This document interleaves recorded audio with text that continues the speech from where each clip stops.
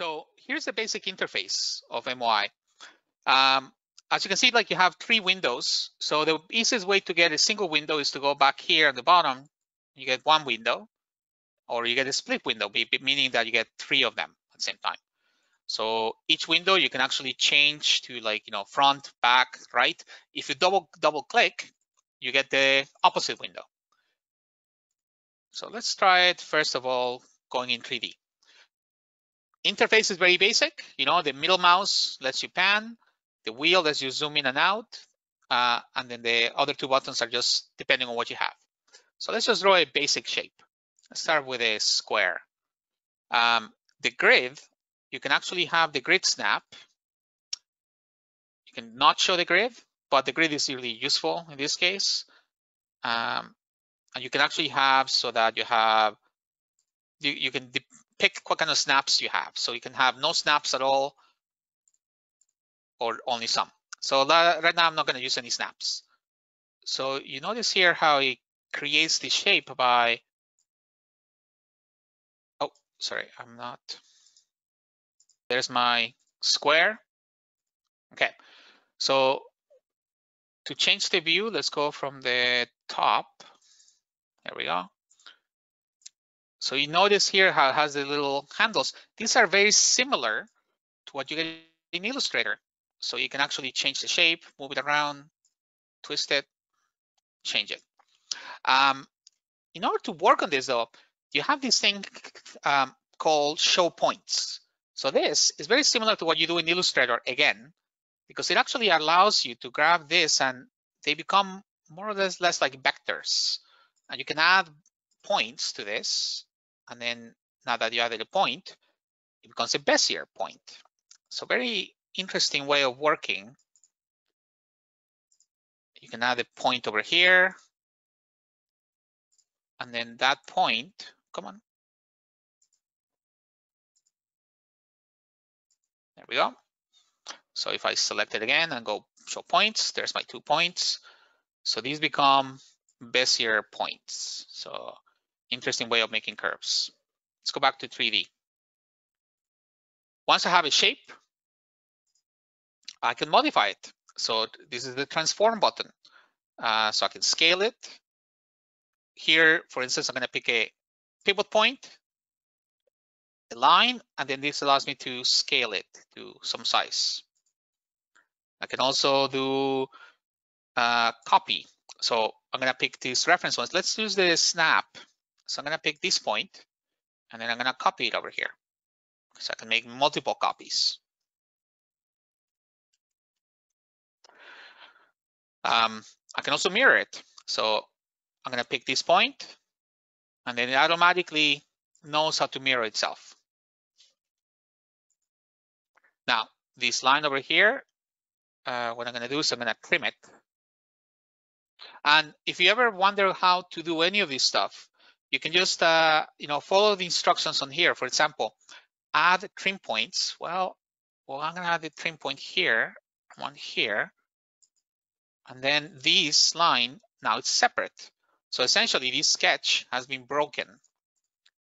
But when I do the same here, if I want to trim it, I'm going to add trim points. So here, here, done.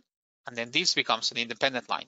If I want to join these 2 sketches together, I can just simply go like this and then add another one here. So then, what I like about this program is that it's super fast to sketch and draw things compared to some of the other applications that you may have used in the past. Now, let's do a construction thing. So here, for instance, we have an extrude button. And this one is very, just like any other software, you extrude it. There it is. So this is a solid. The sketch is still there, but now this has made an entity by itself. I can draw, let's see if I can, sorry, I need to pick that surface, and I'm gonna draw a circle on top of that surface. There it is. Now, if I extrude it, oops, sorry, I need to cut it. Let's see.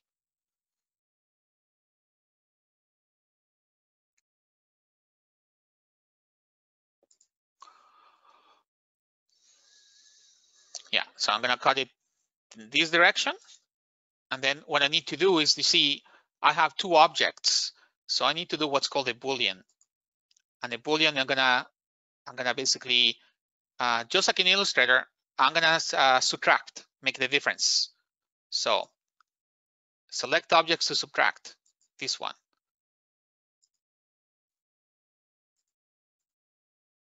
I believe, oh, let me try it again.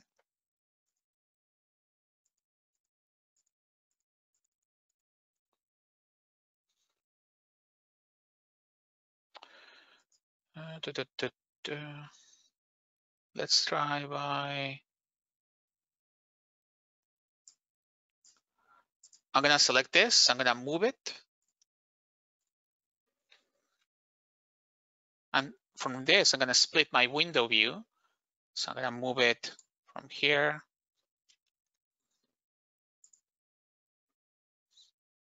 Move, pick the center point. There we go. Okay, now I'm gonna move this guy. Oops. There we go. Okay, let's see if we can do the Boolean operation now. So select base objects, select objects to subtract. There, and as you can see, it created that Boolean operation, basically gave me that hole. So that's those are the basics of like how you create a, in this case, a solid shape in MOI. The thing though, what makes MOI really powerful is the surfacing. So let's get rid of some of this stuff. So the surfacing is what really makes this unique. So let's start by making ourselves a line. So this is a freeform line, and I can pick any method to making this. So there's one line. Here's another one. Now, I want to make a change. I'm going to select this line, and I'm going to split it. Let's look at the points that we have. So I'm going to make it so it's a 3D line. Notice how I'm moving in a particular direction on the screen to create this 3D line. And I'm actually going to move the whole thing like this. There we go. So I have this thing floating on there. Now I can make myself a cage. Basically, make the connection like that. When I have these straight lines, what I can do is I can add points to make them move this. And let's say that I want to move it so that it has this type of shape. It's very important to just keep the shapes aligned in a certain direction so that you don't get lost too easily. But here I'm gonna add a point. I'm gonna move it. There we go. So in 3D, you can see that this is making this sort of weird kind of shape. Well, this is what's called a cage. And a cage is basically made of 4-sided lines. If I select all of these and I go to the network, it creates a surface. And here's where the magic happens, because this is more or less this would be really difficult to do in other softwares. What's really great though is that the surface is linked to my sketches. So for instance, if I move my sketch now, if I move my construction lines, sorry, I guess I should have said done. Let's do it again, network, done. Okay, so if I move this, it actually changes the surface. So you see how it moves my surface, so it changes too. You have to be careful though, because this only works as long as the lines are attached. If I move the surface, if I go over here and say move, I think they're linked. Let's see. No, they're no longer linked. So you see the pathway is broken, so it's no longer connected. But I keep my original cage, so I can do another type of network solution. cages only work when you have all 4 items selected. So okay, there we go. So that's how you can make, this is the simplest, fastest, most productive way of making surfaces, because you get a surface like this. You could edit it. So if I go like that, you see how it has like this surface body. So I can actually interactively change all of these. I could select a whole bunch of them and try to stretch them. So the problem with doing this is that now it's a little bit more detailed, the level of transformation. So it's not as good. But for example, I can scale this in a certain way. Let's just pick these guys and let's scale them. So we can scale them or change them like that. We can rotate them. So this is what's called basically a nerve surface. Any questions about this? I think the best way to do is just to try it. Just try it out. Like do the tutorials. They're really quick. The interface is nothing. I mean, it's like there's about 15 buttons. Let me show you a couple of other things you can do here. So all the other stuff that you do in SolidWorks, you can do here. For instance, let's say that we draw ourselves a curve like that. Now, let's do a rotational. Well, let's do a straight line like this. We're gonna now, this is the top view, so we need to flip it 90 degrees. So over here, we're gonna rotate. This is the pivot point. This is my handle. So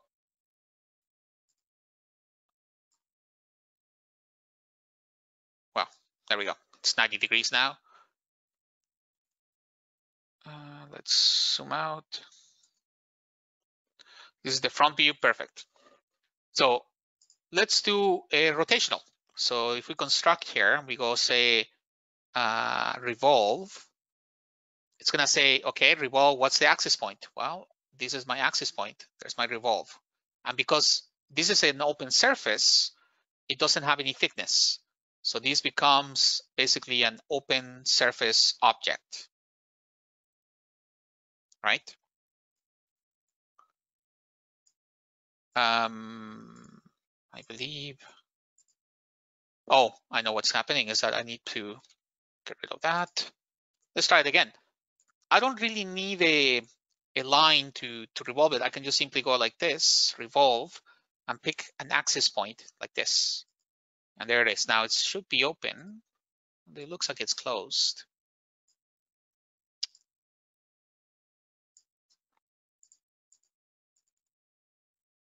There, I got rid of that.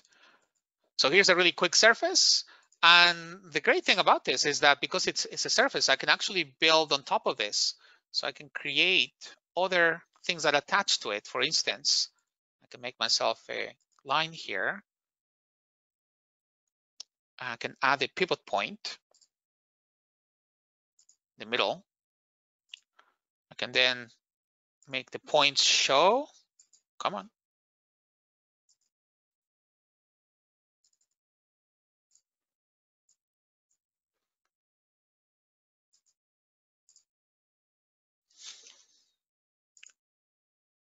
There.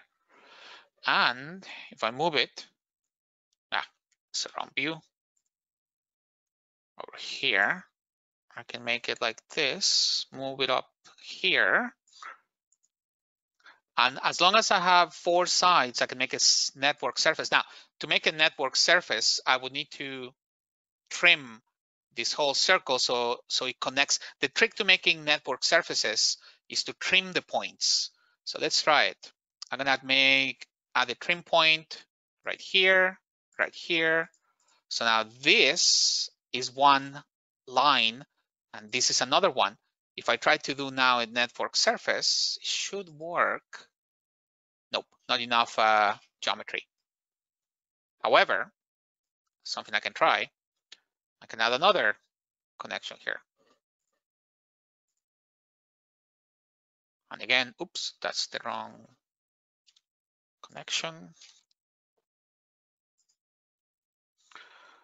Let's say that I add a line from here to there. Something's wrong here.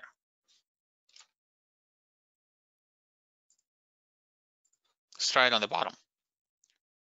Here's my line.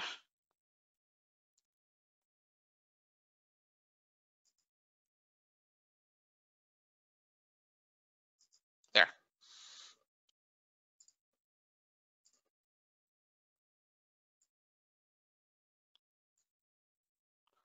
The middle point right there. Okay, so now I basically split it up. Let's try it again. Do a trim. So here we go. Let's trim. Trim points right there. So now this, all of this, oh, I need to trim it over here too. So let's see, trim, trim points right there.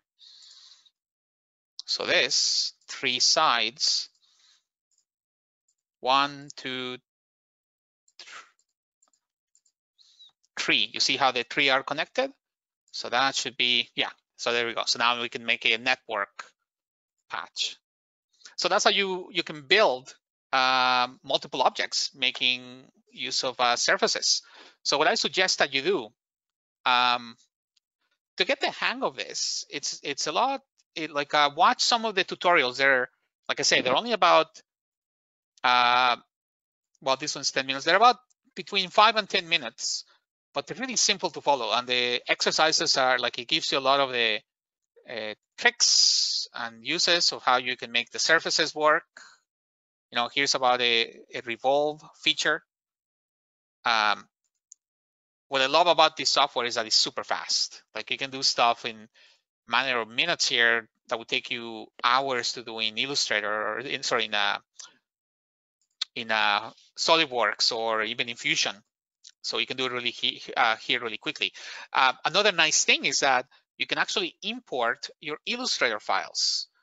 So if you have some sort of Illustrator file that you want to bring in, you can actually do it over here and import.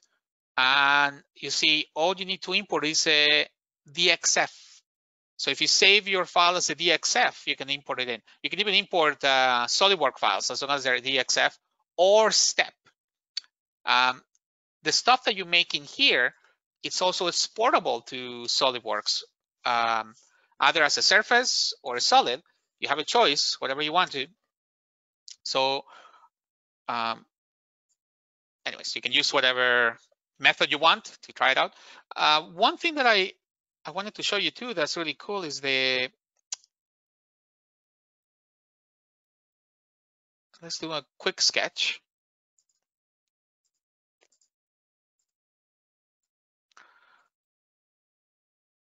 Kind of like this. And then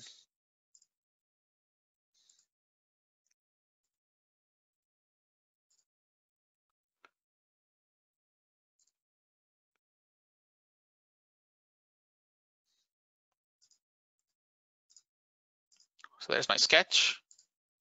There's my points. I can show my points.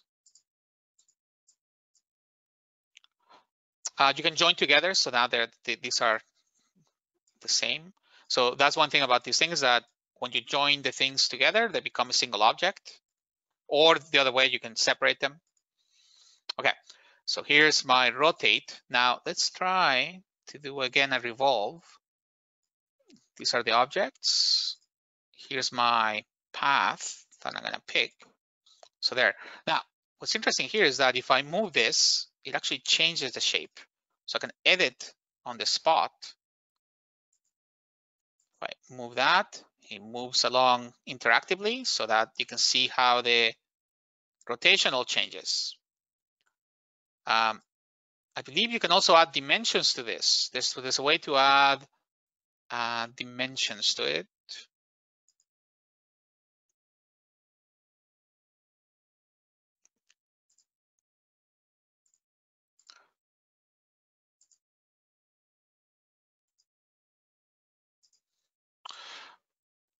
I think they actually no. Sorry, that's the one thing it doesn't have. That's the one thing it doesn't have.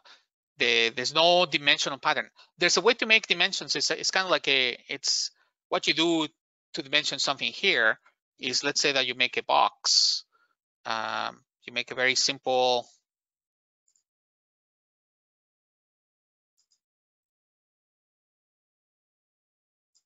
Here. So you make a box like this. Oh, come on.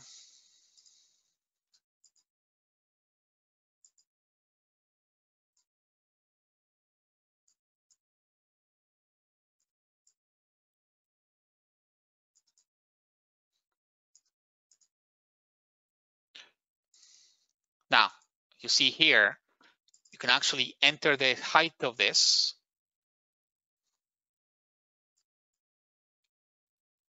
So it's a 14 by 20. Now this is proportional, so we just want to make it so that it's 11 by 14. And then I would use this as my guiding object so that I could actually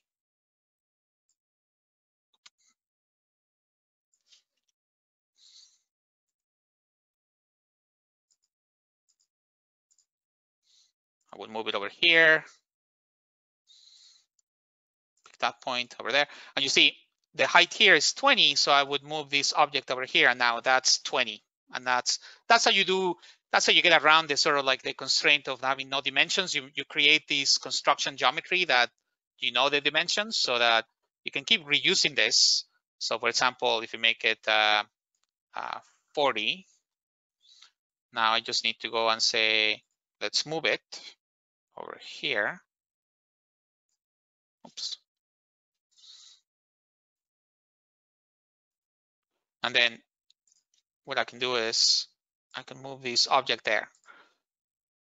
So that I know that it's 20 millimeters high and then it's 40 millimeters high here because I use this as my construction block. So that's how you get around doing dimension stuff in MOI.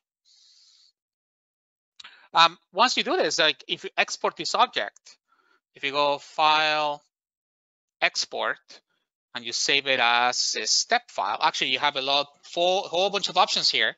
You can actually 3D print it if you make it an OBJ. You can also send it as a step file, use it in SolidWorks, or you can make it an IDES. Either one should work. The only difference is that once the 30 days are over, then you won't get a chance to save anymore, to export. Then you have to pay. But for the next 30 days, you can just experiment and try it and see how